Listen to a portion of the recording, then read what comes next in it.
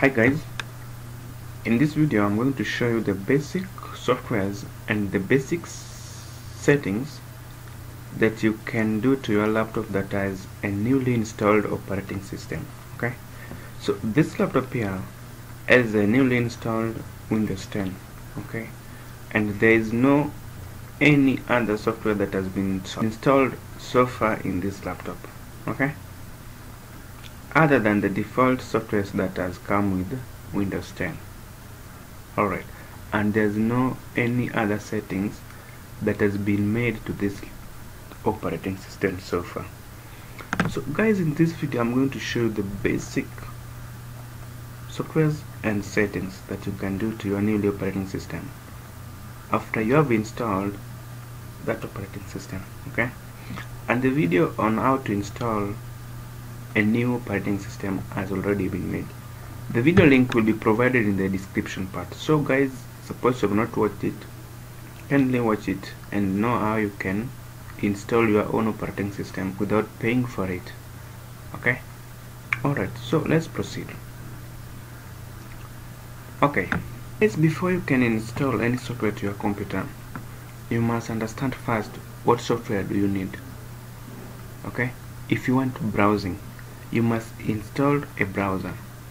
If you want to open Word document, you must install a software that will enable you to open that Word document. Even if you want to open PDF document, you must install that software that will enable you to open that PDF document. Okay, if you are a video guy, you must install that software that will enable you to play music or videos in your computer. Okay, so let's start from the very basic, from the video. For the case of video and music, guys, I always recommend VLC. Okay, so let me just go to the folder where my softwares are so that I can show you all the basic software that you can install to your new installed operating system. So I'll go to Windows Solution, Setup ISO, x64. Okay, guys, I said for the case of music and videos, I recommend VLC, and VLC is here. As you can see, it's .rar. And guys, before you can install any software, this software normally comes as a compressed file, so you should extract them first in order for you to proceed. So the first installation that we are going to make is to install WinRAR. WinRAR will be used to extract files that are compressed. Okay, as you can see, all these softwares, all of them are compressed. Okay, and for you to extract them, you must use a software extractor, which is WinRAR. There are other softwares, but I like WinRAR. Okay, so let me just install WinRAR first.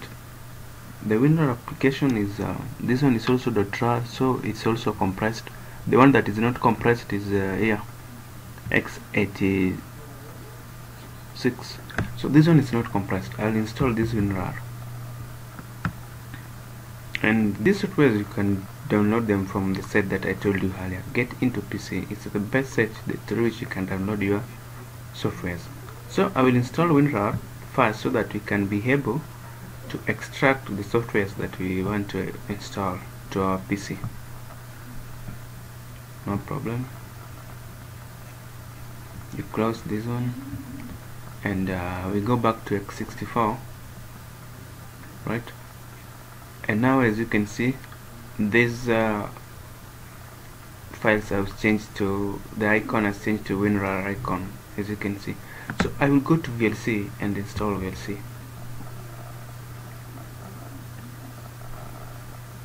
As you can see, WinRAR has extracted it for us, and now we can install it from this point. Just click and go.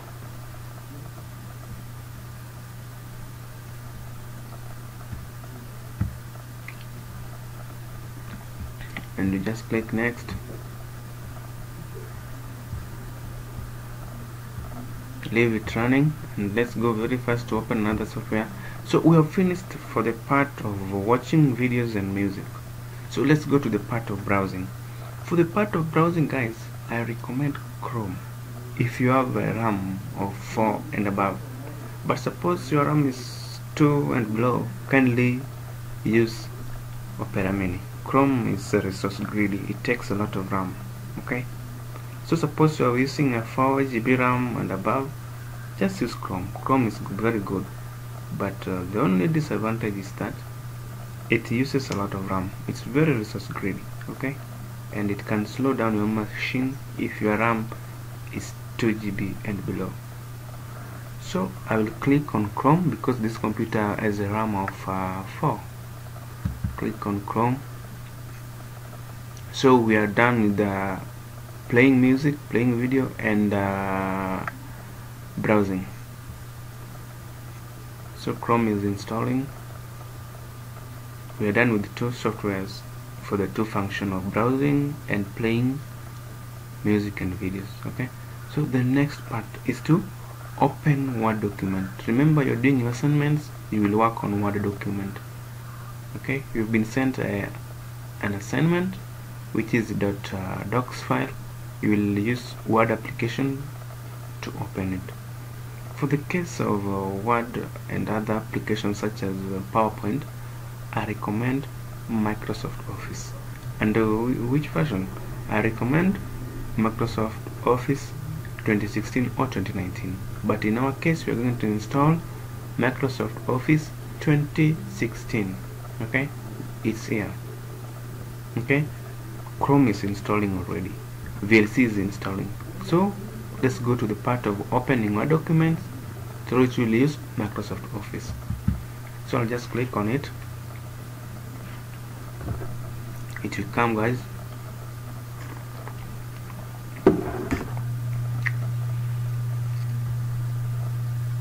Okay, here it is. But unfortunately, Windows Defender has considered this .exe file as a threat, so we can't run it. As you can see, I'll try to run it, but it won't. So we must allow it through the Windows Defender's file. Okay, so I'll click on, I'll go to threads found. I don't want to I don't want to turn off my Windows Defender. That's very dangerous. So the thing that I'll do is just to allow that thread through the Windows Defender. Okay, so this was the thread. Just click on allow on the device and start action. Just click yes, and you come back. So we can freely run this file. Okay, just run it.